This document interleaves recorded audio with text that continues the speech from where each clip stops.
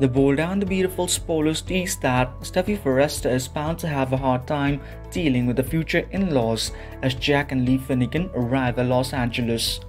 Now, the fact that she has people who spell trouble in her life is no less at the moment, so she could practice dealing with the additional two moving forward. So let's see what happens. There's no denying that Steffy has met many annoying people in her life. Her encounter with these irritating folks have made her stronger over the years. We can see that she has matured a lot over the last few years as she recently had a thoughtful conversation with Brooke and Rich Forrester. We also had Thomas Forrester in the room after a long absence. So as Brooke shared the words of wisdom in the family conversation, both Thomas and Steffy were listening carefully.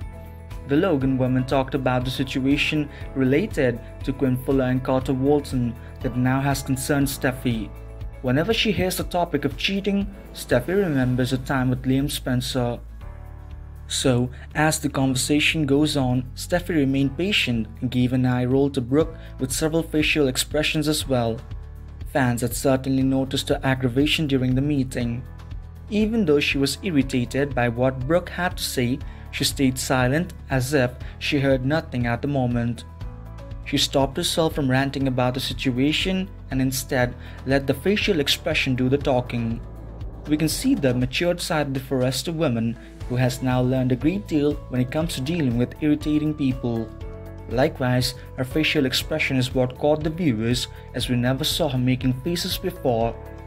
Now, as the family concluded their debates regarding Carter being a victim to one of Quinn's shockers, Steffy had only one word to say. She revealed that the man needs to have a second chance to redeem himself and prove his worth to the family. However, as the Forrester family thinks about his possible redemption, Carter on the other hand is bound to blow this chance in The Bold and the Beautiful.